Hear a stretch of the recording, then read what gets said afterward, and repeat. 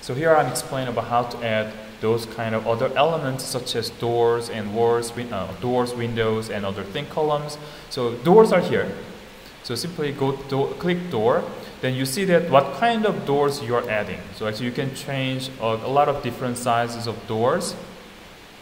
And actually if you click this one more, this one is actually M single flush. And that's it. Okay, so now this is the only door we can add. I will explain how to add different types of doors later. So now I have door here. So I click here, and then you just simply add doors on walls. As you see that doors can be added on walls only. Can you think of any doors that can be attached to other type of architectural elements? No? Oh, ceiling door. Actually, that's actually window, we call it. It's not door. So you can actually door here, and then if you want to change the width or change it later, simply select it, and you can go to edit type. When you add, one thing important in editing type, so again, this one is actually, or everything is library-based design. And if you change any parameter of the original properties, it will change all the instances or all the doors you build based on that door. So always, when you have to do, always duplicate it and just say that this one I would use as actually Juhong maybe design 1. So I kind of create a new data type, and then so duplicate first. Then I change the thickness into maybe 100, maybe height as 3 meters. So change any parameters later. So if you say okay, then if I edit,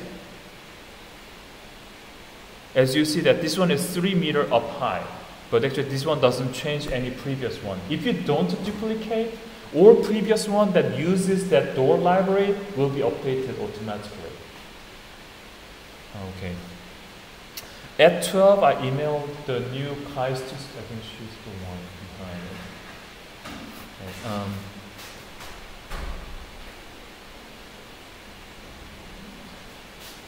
Okay. Okay, just come inside. I'm finished.